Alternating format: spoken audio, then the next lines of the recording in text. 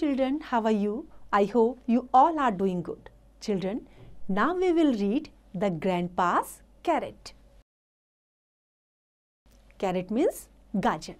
Now about the lesson. This is the story about the enormous carrot that grew in grandpa's garden. Grandpa held the carrot. Grandma held grandpa. Cat held grandma and the rat held the cat. Then only come out the enormous carrot. A giant carrot grew in grandpa's garden. Giant means huge, बहुत बड़ा. How can I pull this carrot out? Asked grandpa. क्या पूछा उन्होंने कि इसको मैं कैसे खींचूं बाहर, कैसे निकालूं इसको? I would help, said grandma. Grandma held grandpa. Grandpa held the carrot. They kept on tugging, but the carrot didn't move. Grandpa को grandma ने पकड़ा और grandpa ने किसको पकड़ा? Carrot को. लेकिन carrot बाहर नहीं आ पाया. Grandpa and grandma became worried. Worried? चिंतित होना, परेशान हो जाना. They sat down and thought deeply about what to do now.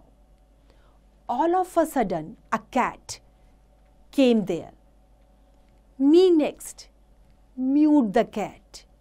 The cat held grandma. अब cat ने grandma को पकड़ा. Grandma held grandpa. Grandpa held the carrot. They started tugging strongly, but the carrot didn't move. सबने पकड़ा, लेकिन carrot अभी भी नहीं हिला. I would try, squeaked the rat. अब चूहे की बारी आई. Rat held the cat. The cat held grandma. Grandma held grandpa. Grandpa held the carrot. They tugged their hardest and pop. Out came the giant carrot. जब सबने मिलजुल करके ताकत से उसको खींचा तो क्या हुआ? कैरेट बाहर आ गया. तो देखा बच्चों, अगर मिलजुल करके हम कोई काम करते हैं तो हमारा वो काम जल्दी से आसान हो जाता है और पूरा भी होता है. जैसे सबने मिल करके उस जायंट कैरेट को खींचा और कैरेट बाहर आ गया. I hope you have enjoyed the story. Now it's time to revise. You can revise it.